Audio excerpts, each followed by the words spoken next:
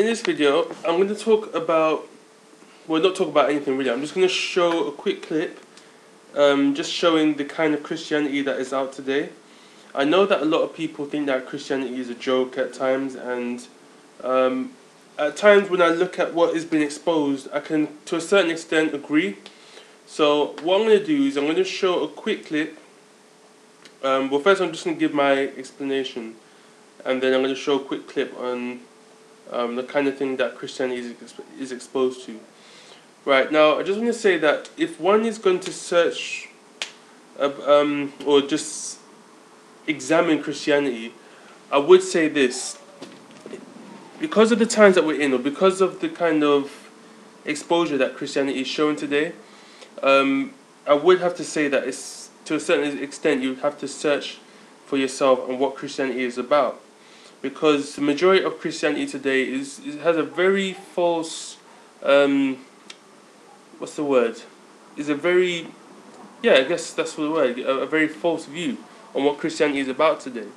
Now, I've done, like I mentioned before, I've done some Bible studies on my other channels. So if you would like to know what Christianity is about, I could send you the link to that. But I'm going to show you what Christianity is not about. So I guess I pray that as you watch this and you see what Christianity is not about, then that will give your mind an opening to say, okay, then if this is not what Christianity is about, what is Christianity about? So I'm going to show a quick clip showing you what it is not about, and I hope that you'll be able to examine more thoroughly what it's about. And like I mentioned, I have a Bible study page, so if you want to go on the Bible study page, I will be able to give you the link, or you can just go on my page, and the channel is called Studying the Word of God. So right now I'm just going to show you the clip, just to show you what Christianity is not about, because I know there's a lot of negative view on what Christianity is, or the view on, it's pretty much a very ugly view these days. So just have a quick look at the clip, and you can even tell me what you think as well. If you thought of the same thing, then just let me know. If not, then let me know. Either way, I'd still like to receive people's feedback. So, yep, I'm going to show you the clip right now, and may God bless us into His truth. Amen.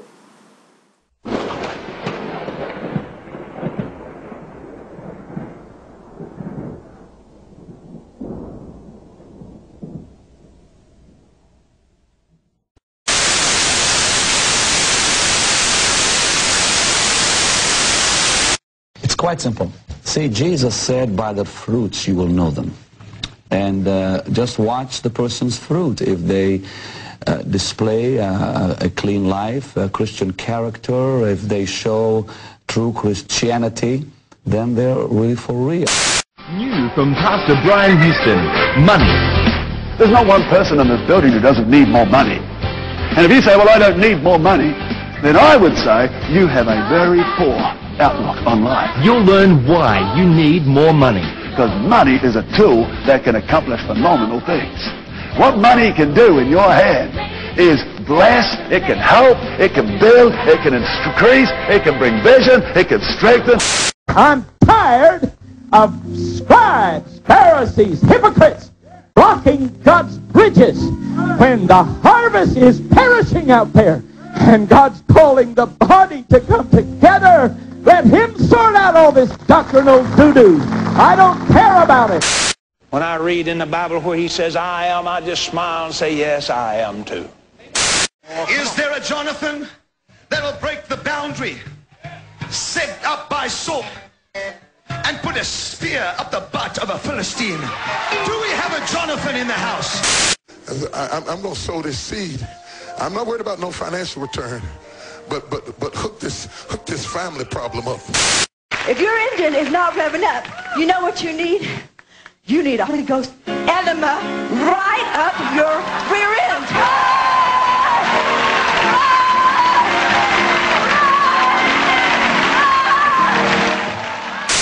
I don't need gold in heaven. I gotta have it now. I mean, when I get to glory, all my bills will be paid. Brother, I won't have bills in glory. I won't need to have my bills in glory. I can have it here.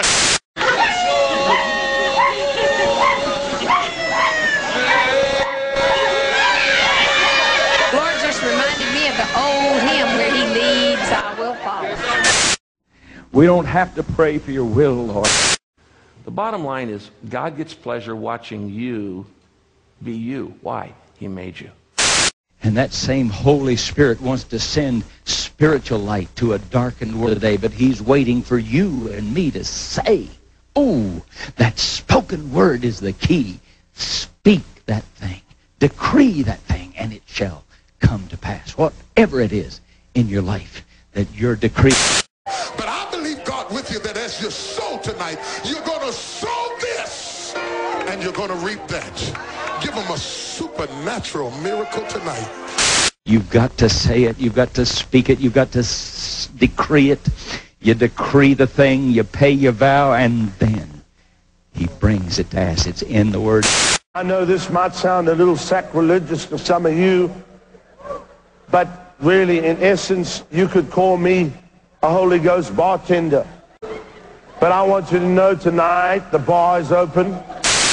I would literally see forms of angels appear in my bedroom, just watching me talking. And every time I would do it, they'd look so puzzled, like, and I saw them in different shapes, by the way. I actually saw little ones, about the size of little boys. I saw. But last night when Chastity sang, you know, come running to the mercy. Word of God is potent.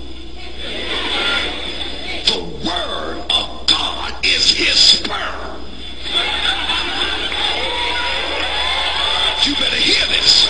And that's the reason why he said there was no revelation, widespread revelation. When he was saying there was no widespread pregnancies taking place, because most of the preaching was giving dead sperm, and dead sperm can't impregnate nothing. Finally, I got it down. That Jesus literally suffered the flames of hell for us, that we don't have to. Now come into a priestly anointing. Jesus is not the only begotten Son of God. He is not. I'm a son of God. He's the first fruit.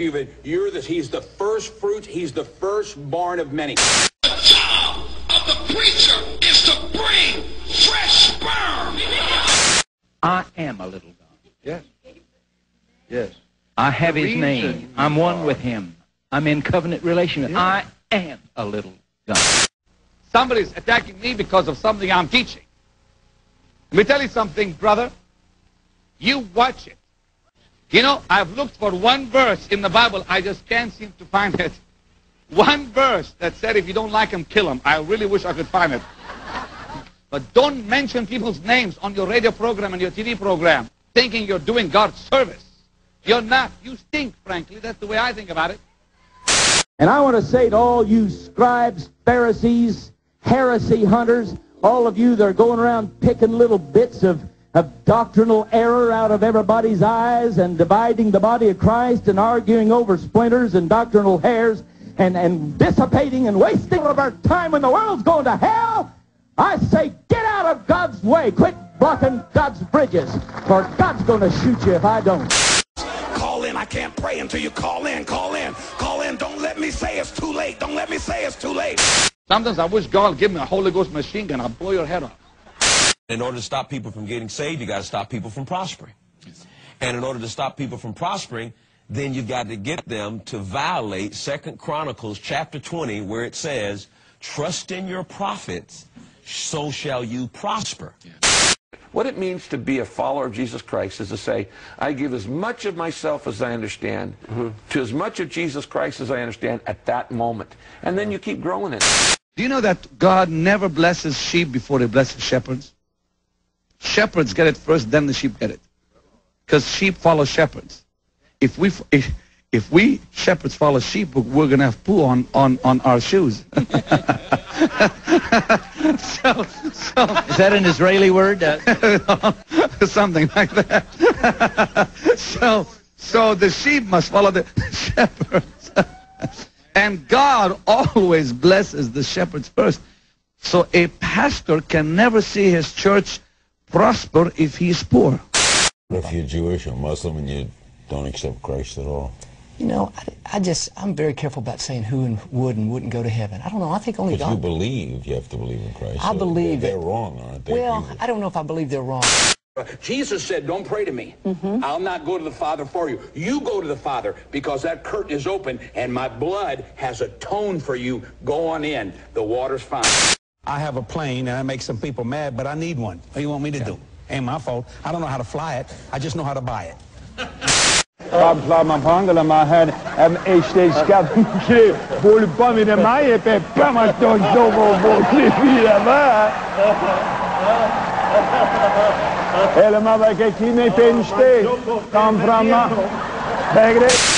You ain't going back to a struggle.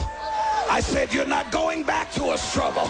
You might have left a struggle, but you're not going back to a struggle. You're not going back. Make that pledge. Make it right now. Get on the phone. You're going into sweatless victory. What should be our corresponding action? I'm glad you asked. We should forgive and extend grace to everybody else. No wonder Matthew says, and when you start praying, if you hold anything against anyone, forgive him, so your Father in heaven may forgive your sins. For if you do not forgive, neither will your Father who's in heaven forgive your transgressions. As a Christian, you got to forgive. Now that said, and please don't get offended, the new F word in the word church is forgive. I'm going to say it again. The new F word in this church is forgive. Now that said, do me a favor, touch your neighbor and say F you. God, I wished I had 25 people that say, I forgive you for whatever you said about me. Not just your neighbor. Look down your whole row saying F y'all too. Go ahead and tell them. You know what, y'all looking at me crazy. Would you do me a favor? Take your phone out, text all your exes, and say, I'm at church. F you. Forgive you for lying on me and talking about me. Pastor, my mama don't like you. Well, F your mama. My family don't like you. F your family, too. You know what? Jump on your feet, snap your fingers, say, F everybody in here. God, I wish I had 5 people that would jump on your feet and high five 6 people, say F you, go ahead, tell them, F you, go ahead. High five somebody else, say F you, yup, F you, yup, F you, F all y'all, F you. God, I wished I had somebody that would have a little church with me and thank God that he forgave you for all your sins, and now you can forgive